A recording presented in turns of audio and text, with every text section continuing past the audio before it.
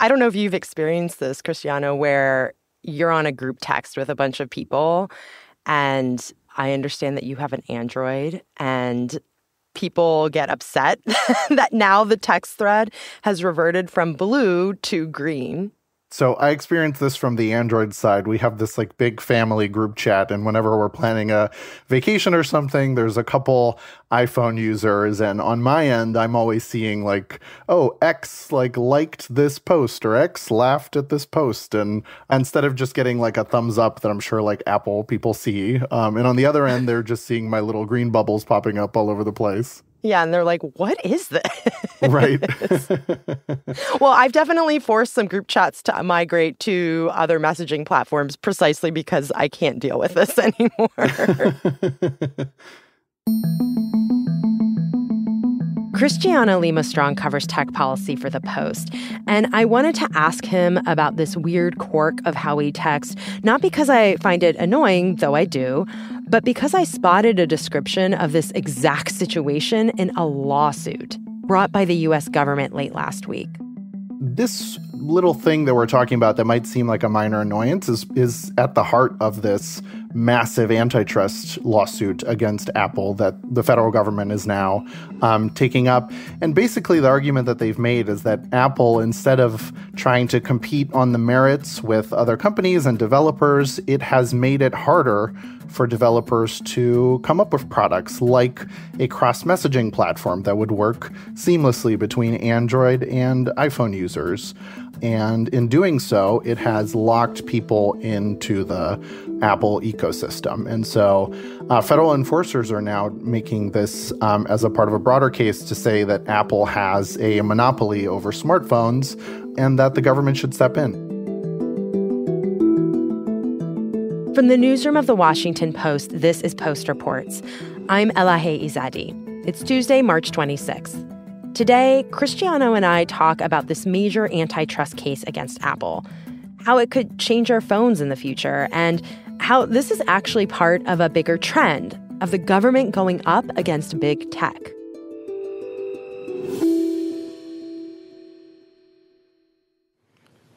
Good morning. Earlier today, the Department of Justice, joined by 15 states and the District of Columbia, sued Cristiano, Apple. first, can you walk me through this lawsuit against Apple? I understand it was filed by the Justice Department and also a number of state and district attorneys. Can you lay out what is at the heart of the allegation here and what are they accusing Apple of doing? Yeah, absolutely. So as you mentioned, the federal government, the Justice Department, and 16 state and district attorneys general are accusing Apple of holding and maintaining an illegal monopoly when it comes to the smartphone market. So this is really taking squarely aim at Apple's signature flagship product in the iPhone. And what the Justice Department is arguing is that through various policies over different types of services, Apple has curated this very tightly knit walled garden to try to keep people on Apple services. Apple has maintained monopoly power in the smartphone market not simply by staying ahead of the competition on the merits, but by violating federal antitrust law. In doing so, it has boxed out competitors who might develop products that could interface with Apple and, potentially threaten users' reliance on Apple products. And in doing so, it's also, locked in users into potentially, spending more money to have this immersive Apple experience that the company has said it's very proud of. Consumers should not have to pay higher prices because companies break the law. We allege that Apple has employed a strategy that relies on exclusionary, anti-competitive conduct that hurts both consumers and developers. So what is the law here that they're accused of breaking? And also, it's focused on iPhones. How important are iPhones to Apple's bottom line? Yeah, so that's the $3 trillion question right there because, a lot of money. Right. Well, that's roughly what Apple's valuation is these days. They think they've dipped a little beneath that. But The Justice Department argues that Apple has 70% control over sort of the high-end smartphone market.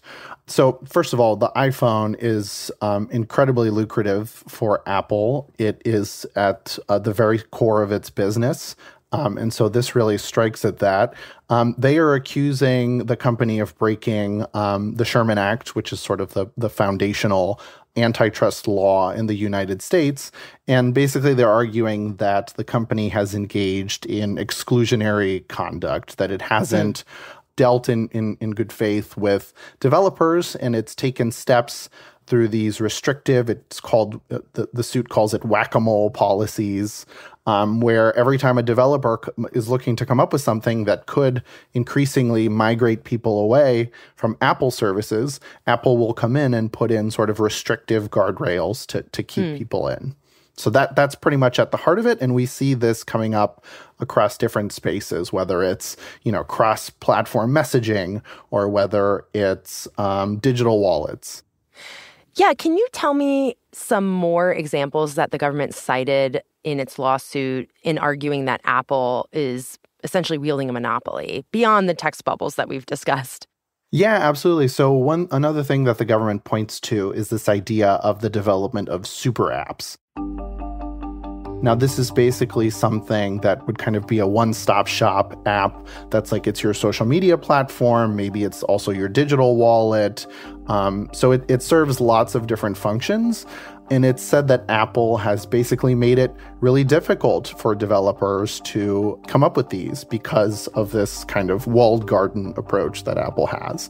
So instead of like having a bunch of individual apps doing individual things, a super app would have a lot of different functions within one app.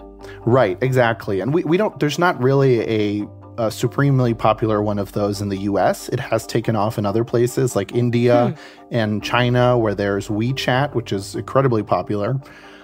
This is something like Elon Musk has talked about creating with X, right? He talks about this idea of like the everything app. But what the government is arguing is that by making it harder for these to develop, it's a way of Apple entrenching its position. Because if you have an app that gives you everything, maybe you don't need the expensive iPhone hardware that powers these various Apple services. Now, we should say that this is something that Apple has really pushed back on. Apple has said that, it isn't locking users in. People come to Apple because they like how interconnected everything is, because it's popular. And that the steps that it's taken are to keep up in incredibly competitive markets that it's trying to be successful in. Yeah, and how has Apple responded to some of the other allegations made in this lawsuit? Yeah, so first off, Apple has said that it thinks this lawsuit is wrong on the facts in terms of some of the allegations that the Justice Department is making. It's also wrong on the law, and it has said that it's vigorously going to fight this lawsuit. So this is going to be, and you'd expect that. This is going right at their flagship product, and so Apple, is going to put up a fight against something alleging that it's a monopoly, of course. But, it's pushed back on this idea that it's just boxing people in for its own power. It's said that some of these steps are taken for user security or to make usability in the interface more friendly. So this is really going to be what's going to now play out in the courts, is whether the federal government can make the case that Apple's wrong in that assertion. And that idea that Apple's privacy and security is better than other tech companies, is that even true? What do we know about that? Yeah, it's difficult to assess. But one example the Justice Department has argued, we were talking about cross-platform messaging, is that with this idea of, someone from iPhone messaging Android users, that, some of those exchanges are unencrypted. We talked a little bit about this, but like the quality, if someone sends messages, the quality is diminished. And so a part of this is the federal government arguing that Apple has made this choice to degrade this service to make it less appealing to want to switch to another service, and also made it appear unsafe potentially. And so this is going to be sort of a very fact-specific thing that the courts are going to have to try to settle moving forward. I'm also wondering, Cristiano, if there is any merit to the argument that Apple is making and this idea that, it's not creating a monopoly. It's just, they've made a product that consumers want more, that it's just a better product, or that, it's in a competitive market. They've just tried to set themselves apart and it's been successful as a business. I'm wondering what you make of that. Yeah, I mean, we have heard for years from smaller developers that Apple, by imposing this walled garden, has kept them out, has made it harder for them to succeed, to compete, to build up in size. And so while this antitrust lawsuit is sort of the biggest case that the federal government has taken up on this, we have seen this argument play out in previous lawsuits against the company. We've seen it being taken up in Europe. And there have been instances where Apple has come out victorious. So there was a lawsuit filed by Epic Games, which makes the, incredibly popular Fortnite game series, that alleged that Apple had a monopoly under federal law. That case dealt with the company having restrictions in its App Store policies around developers being able to have basically rival payment processing systems and things that work outside of the App Store. And so Apple has always very tightly regulated this and restricted the ability of developers to create things that don't use the Apple App Store. And, this kind of funnels a lot of business through Apple, which imposes a hefty commission on those services. But Apple largely prevailed in that lawsuit, and the courts found that the developer did not make that case. And so we'll have to see if this will be an instance where the federal government is able to make its case. After the break, we talk about the odds of this new lawsuit against Apple actually going to trial and how it's just one of several legal fights the government is waging against big tech. We'll be right back.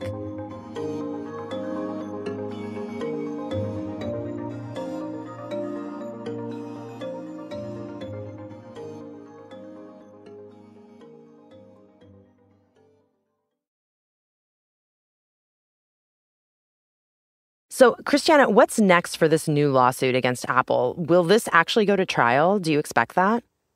Yeah, so Apple, as we've talked about, is definitely going to put up a fight here and has indicated as much. Sort of the next main step is, as you alluded to, will this go to trial? The tech companies have been very aggressive over the years in trying to get these lawsuits dismissed. But increasingly in recent years, we've seen that a lot of these cases have gone to trial. There are 2 antitrust lawsuits against Google that are going to trial, and there are other cases that are sort of making their way through the system that are poised to go to trial. And so kind of the next battlefront you might see there would be, this is a really sprawling lawsuit. And it's likely that Apple is going to try to get at least some of the claims here, whether it be about, the cross-platform messaging, whether it's about the super apps, whether it's about digital wallets, to get part of these claims dismissed and try to winnow down the scope of this lawsuit. Google was able to do this to an extent in one federal lawsuit targeting its digital advertising business, where it got some of those claims dismissed. And then we'll see if we get to trial, which would likely, take a very long time to play out. So I think both sides are really, digging in for a long battle here. I mean, this could be months, years. Is that what you're thinking? Yeah, absolutely. I mean, one of the Google antitrust lawsuits was filed in late 2020, and we're just about to get a decision now. So it could be years before we see this ultimately play out if Apple is unsuccessful in just getting this dismissed right away. Yeah, it's interesting. You mentioned these other legal actions that the United States government has taken against big tech companies. There's what it's done with Google. There's what's happening with Apple. There's also, a lawsuit right now against Amazon. And we have to mention here that Amazon founder Jeff Bezos owns the Washington Post. And that's also an antitrust lawsuit. So Do you view this Apple lawsuit as part of a bigger trend right now that the government's posture is taking? Is this unique as opposed to what has, the federal government has done before? This is absolutely part of a bigger trend. For a long time, we heard from antitrust advocates that the federal government was kind of just sitting around on a lot of these allegations that have existed for a long time, that these companies were boxing out smaller companies to enrich themselves. But more and more we're seeing federal regulators file lawsuits alleging, and of course the facts vary, but a lot of it is that these companies control so much of the markets that they operate in that they're able to set the terms and create an uneven playing field where they rise and their competitors fall. And so the Justice Department is a huge part of this. The Federal Trade Commission is leading some of these lawsuits as well against Meta. And it's definitely part of a bigger push, not just by the Biden administration, but a bipartisan cast of state officials. The Trump administration also kicked some of this off. And part of a broader reckoning in the U.S. about the power of these American tech behemoths that, have both come to define innovation and success in the U.S., but people also feel have defined runaway power and the way that these massive corporations are able to tilt the scales in their favor, as these regulators allege.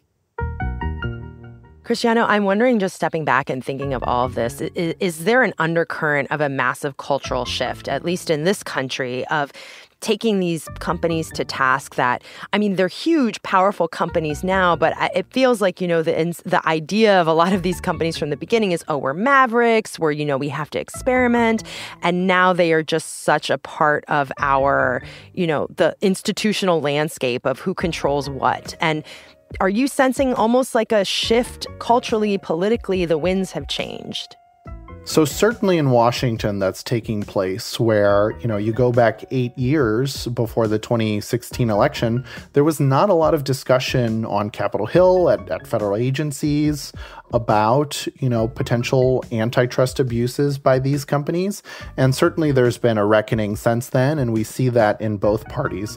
But something we've heard the tech industry argue in response is that you don't necessarily see that to the same extent among the broader public, because a lot of these companies remain very popular with users and with consumers who like the gadgets and the services and the platforms that they're providing. And so in a way, this is also a battle over public opinion. Of course, this will play out in the courts, but the companies will argue that, folks are freely choosing their products because they have been competing. And we're going to see whether the courts agree with the federal government's argument that they haven't, that they're rigging the game to benefit themselves. Well, Cristiano, thank you so much for joining me and explaining all this to me. And I will text you green or blue bubbles be damned. Okay, let's do it.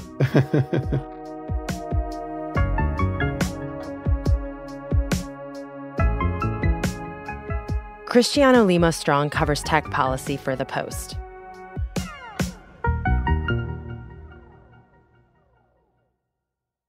There are a couple of other big stories we're following today. Very early Tuesday morning, a major bridge in Baltimore collapsed into the water below. This happened after a cargo ship hit the bridge. The Baltimore Fire Department labeled the incident a mass casualty event. As of right now, the number of victims is unclear. Rescuers are searching for several people, and vehicles were detected in the water. The ship was traveling relatively fast and lost power right before the collision. But it's not clear yet why the crash caused this massive collapse. Our colleagues are following this all very closely, and we're going to link to their latest coverage in our show notes. Also on Tuesday, the Supreme Court heard arguments in an important abortion case, looking at access to the drug mifepristone, which was approved 2 decades ago and is used in over half of abortions in the United States. The justices seem skeptical of limiting access to the drug. The problem with all drugs is there are complications in virtually all of them. Yes, and at what level the cost-benefit analysis tells you to stop prescribing something is a very difficult question, isn't it? And that's a question that Congress has entrusted to FDA. That's it for Post Reports. Thanks for listening. This episode was produced by Rennie Stronovsky with help from Peter Bresnan. It was mixed by Sean Carter and edited by Maggie Penman. If you're looking for the latest updates on the big news of the day, check out our morning news briefing, The 7. We bring you the 7 stories you need to know about every weekday morning by 7 a.m. You can listen to it wherever you listen to podcasts. I'm Elahe Izadi. We'll be back tomorrow with more stories from The Washington Post.